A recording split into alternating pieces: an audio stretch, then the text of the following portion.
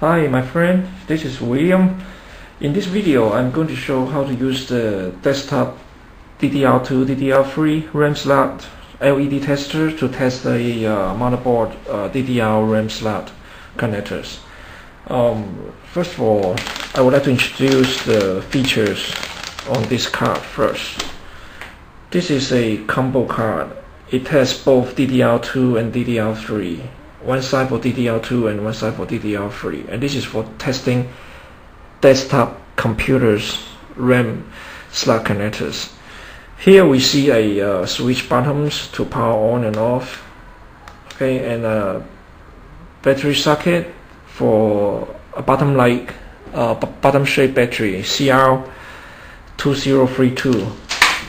Okay, before we get started to use this card, we need to use a eraser to clean the tester pin first for better contact, and also can help to get rid of the oxidations as well.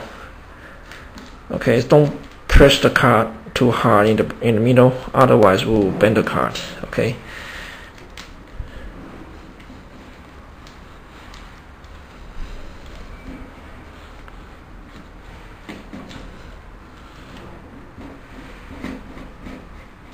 Okay, I believe this is pretty much good enough.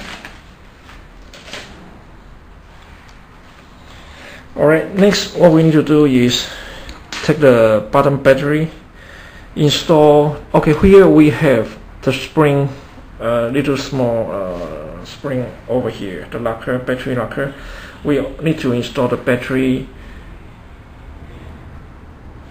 the plus sign facing up. Okay, here we have plus sign facing up. We installed it one end to here first, okay, and then push on the spring side. This will help to lock the battery securely and not to break the battery socket. Okay, and now we are ready to install this onto the computer to test the RAM slots. Alright, now let's take the cover case.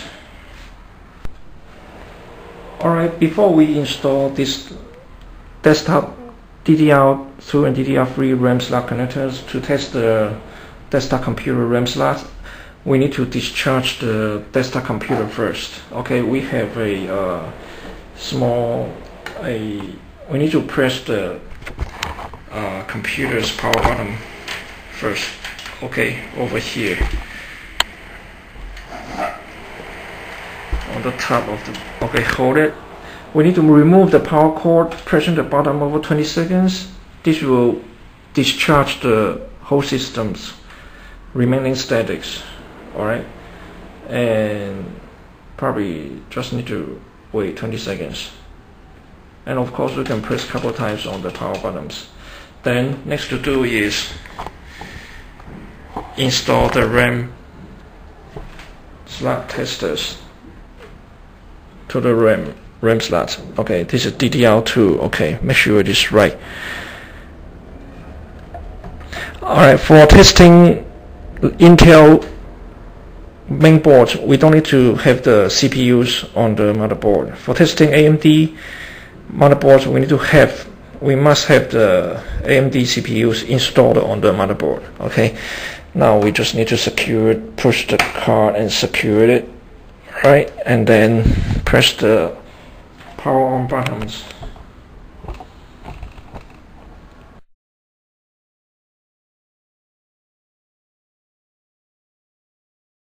It's over here. Push that. Oh, okay, we can see a lot of lights are on. Okay, and then we can do this testing, referring to the menu to see which RAM address line it is not working or short circuit, and just follow the menus there. Okay, and hope this video helps you to know how to install the RAM and some precautions.